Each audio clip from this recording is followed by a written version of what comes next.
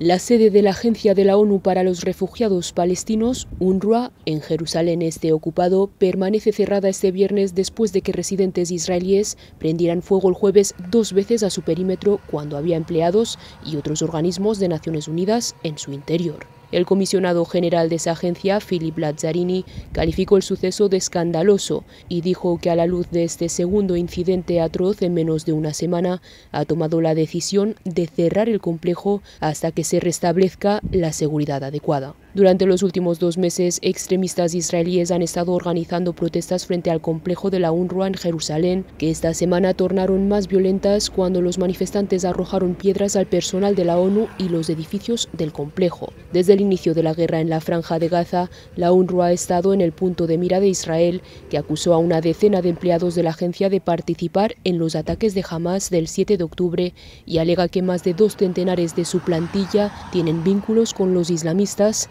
y no oculta su intención de cerrarla. Estas acusaciones hicieron que muchos países donantes cortaran su financiación a la agencia de la ONU, aunque la mayoría la han retomado ante la falta de pruebas concluyentes presentadas por Israel.